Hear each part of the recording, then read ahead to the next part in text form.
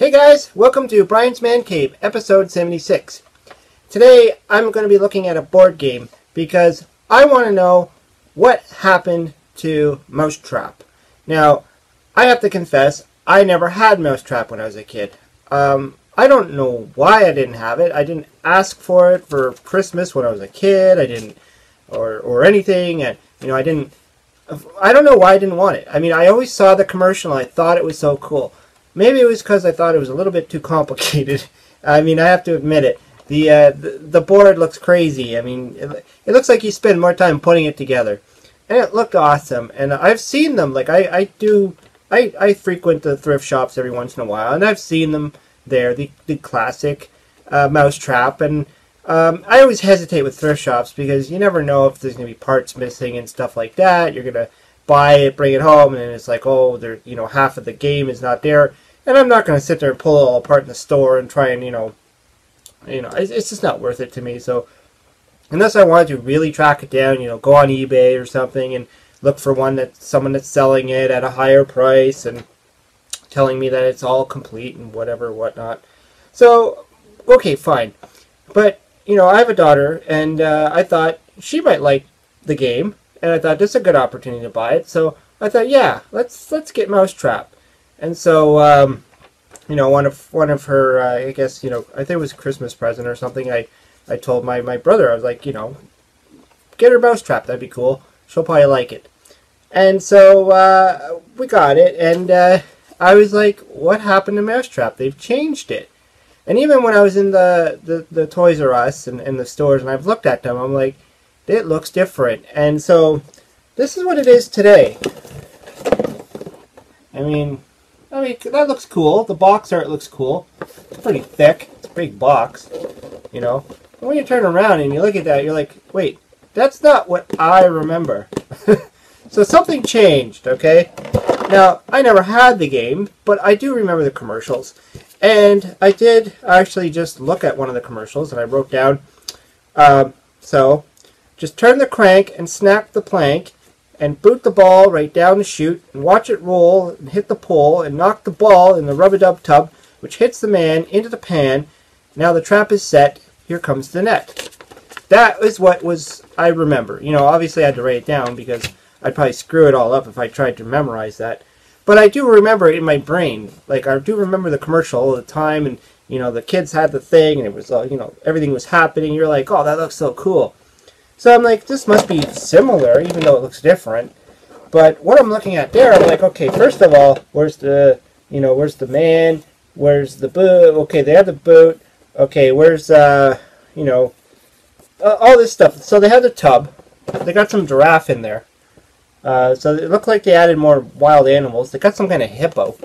So let's, take a look at this thing. It's a big, heavy, or not heavy, but, thick box full of stuff. And I'm like, this is not, it's okay. So, first of all, they replaced the dice with this. So, you got this spinner that looks like a cheese wheel. You're spinning this cheese thing around. And I looked through the instructions, because it looks like you got these two paws here on some of them, right? And I'm like, so what does that mean? In the instruction manual, it doesn't say anything. It just, whatever. It just says, you spin, whatever color it lands on, that's the color you go to. I'm like, that's it? You just spin, you just move to the next color? Okay. That's kind of boring. So, we kind of started playing it like if you hit that two paw, you can move to two colors. So I added a little bit of speed to this game. Because frankly, this game runs a little bit slow. Actually, now I'm looking at it, kind of looks like Pac-Man. Pac-Man. Anyways, so we got the board, which is now circular shape. It's no longer, it's like, this is hard plastic. You can hear that. It's all plastic. Pretty good. I mean, the cardboard. But I'm sort of used to board games always being cardboard. Maybe that's why they always call them board games, because they were cardboard. Now they're plastic, so maybe they should be called plastic games. I don't know. So we got all these parts. You got these little funky loop things. You gotta kind of attach it together, and then you get this whole cheese wheel thing. So you get this cheese wheel. It's kind of awkward to hold up, but yeah. And then they give you all these, like, you know, it's crazy because they give you all these parts, and the box, like, is just big enough to fit it all in there. I'm like cramming this stuff in there to try and close it, which really annoyed me because I'm like, I can't get it into this thing. Look, you gotta kind of shove it in there. Look, the box is warped from me trying to shove it all in there. It must go in there one way and one way only. Any other way, you're not getting this sucker in. So it's kind of annoying. And it's got this window thing and stuff. And you know what else they did? They kind of like the bottom of this thing. You can see there's holes here. So I can totally see parts starting to fall out right away. You know, like there's marbles in here and stuff. What were they thinking? Oh well. Okay. Well, let's move on. So they got this thing. You know. Okay. So that's, you know, the trap. It goes down. It still catches. I believe it attaches to this contraption with this monkey. I think the monkey holds it. So they kept that kind of piece to it. You know, like this will come down and I guess capture the mouse. And they've changed the mice. Like I remember in the commercial, the mice looked like real mice. This looks like I don't know, Pinky and the Brain style mouse, or you know, some of those other kind of, you know, big floppy ears. Not bad though. I mean, you can grab them by the ear and move them around the board, so that's okay. But I'm still, you know, why did they have to get rid of the die concept and put a spinner in there? Yeah, and they got the tub, so you can still have the tub. But the tub doesn't, you know, in the other one, it looked like there was a, you know, flip a man in there. Now it's just, what do? They just this, where'd he go? Oh, this giraffe. They give you a giraffe. Instead of a man going flipping into it, which will look cool, they have this giraffe that just goes plunk.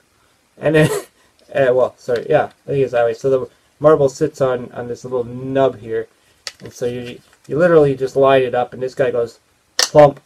And what I'm noticing is that because it's all plastic, and if you know plastic, you know plastic is never perfect. So what's happening is it's triggering, and it's going like this.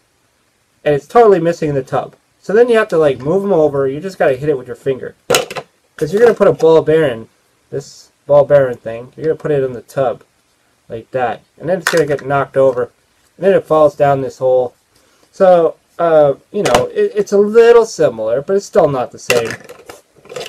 And then you got the, you know, here's your boot. So, instead of turning a crank, which was in the beginning of the song, you know, turn the crank, snap the plank, and this is just a boot. So you just, like, hit the thing with the boot. And I'm like, you know, even with this, it's like, let's see if they got the picture on the back there. Yeah, like you're kicking that bucket, which is this thing. So you're going to have this bucket hooked up. This boot just kicks the bucket, which has the marble in it. And it just goes, and the marble rolls down. Very, very simple construction. It just goes down this little elevator path, like, wee, and then that's it. You know, in the original one, it was like this full-on, this, they're just like, here, have an alligator. Yeah, and they give you a bunch of, and then they got this, like, fat hippo guy that, you know, so obviously they kept with the full Animal Kingdom theme. And I guess they're like kids today, like animals, so let's keep the animals.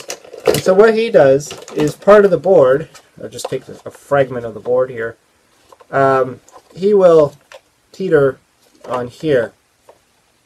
Where are we? Right there. He teeters on the board. He just sits there like that.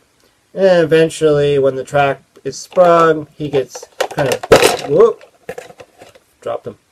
He gets booted off into this blue spring thing, like that. And once that happens, it springs this thing, which then drops, whoops, it's upside down, which then drops the trap. Like that, and it catches your mouse. So you can see it's a little bit similar, but I mean, frankly, after I set this up, playing it was really boring, and like even setting it up was very simple. I'll just do this again because I'm not going to set it all up, and you know, it's just whatever. You can see a picture of it. That's really all it is. There's nothing to it. And the board itself, I mean, it's so small. Let's see if I can click this in just to give you an idea of what the board looks like nowadays. as a full. I mean, it's not too hard to put together. That's probably the only good thing about it, is that I think the original one was probably a little bit more challenging. And I remember hearing people saying they used to just set it up just for fun, just to set the board up. And, you know, that's the whole board in action. So you see, you don't have a whole lot of spaces. Like, you literally, where's your start area? It's like, I think it's where the, I think you start where the boot is. Oh, sorry, no. You start here, where the arrow is. So there's an arrow. You start there. So you're just like literally going around this little track, spinning. So you spin, you go to purple, say, spin again, you go to green, or so green, blue, and then, you know, spin again, you go to the orange or wherever. And then whenever anybody's on this cheese area, where the trap would be set, the other player has to land on a boot. And if they do that, they flick the thing, and then you trip. Now, I noticed when I was looking at pictures of the original one that they actually had things written on the spaces. Again, I never had it, so I never really focused too much on what the board looked like. But I could have swore there was more to the game than that. I mean, you rolled a die, you got to move your guy, there was things written down there.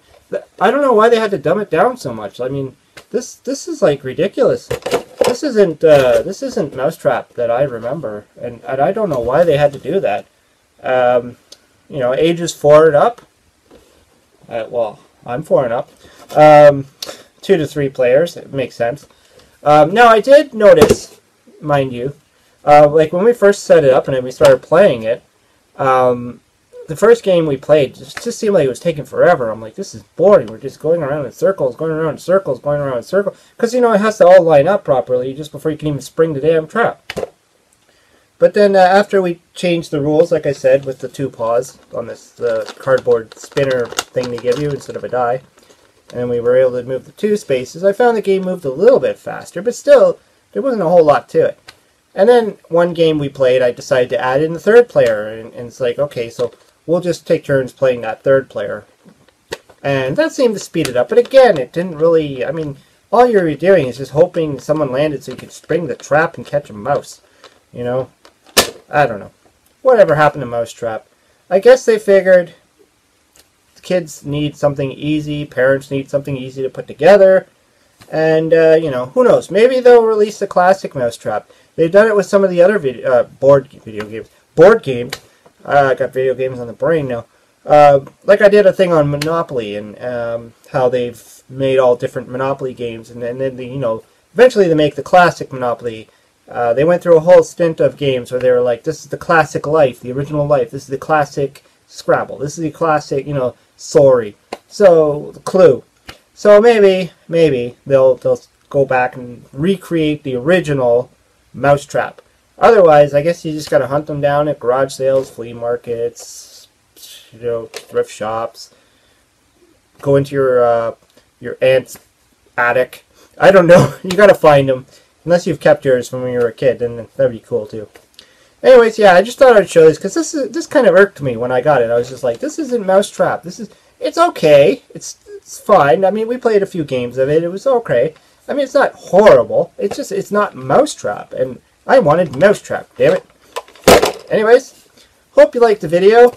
Sorry for the rant. I don't know why I decided to do Mousetrap, but it's just something that just caught my attention, and Mousetrap was a big commercial of the 80s. So I just thought, let's just throw it out there. Let me know what you think, if you've played Mousetrap, if you were a fan of the game. And I'm sure you've seen the commercials back in the 80s. If you're my age, you probably remember it all the time, and possibly even own the game, and I didn't. I'd like to hear what you have to say about it. I'd like to hear your opinions. Hope you subscribe to my videos. Talk to you later.